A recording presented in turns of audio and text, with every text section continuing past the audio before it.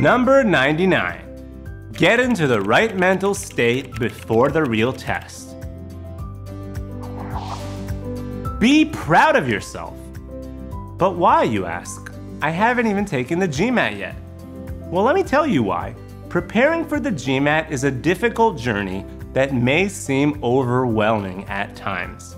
However, you have stuck with it because you know you need it in order to progress towards your future goals.